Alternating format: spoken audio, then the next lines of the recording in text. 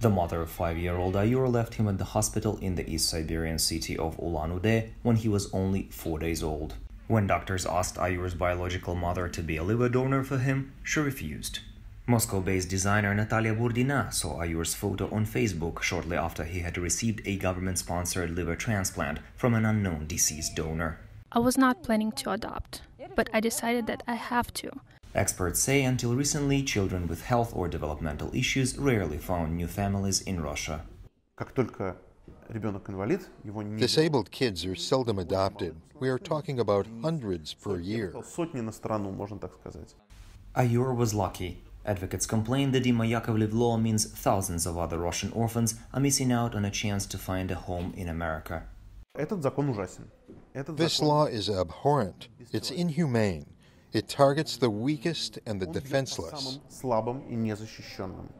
The law passed after the US imposed sanctions on Russian officials for the death of Russian lawyer Sergei Magnitsky in a Moscow prison in 2009.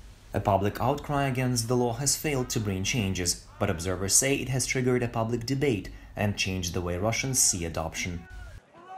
There were a lot of stories in the media about Americans adopting our disabled children. From then on, the number of such kids taken out of the orphanages has grown.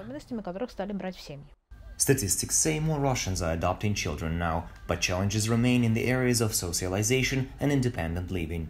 Advocates say the key to improving the lives of children like Igor is for Russians to continue to change their attitudes on adoption and invest in more humane practices to find children like him a home.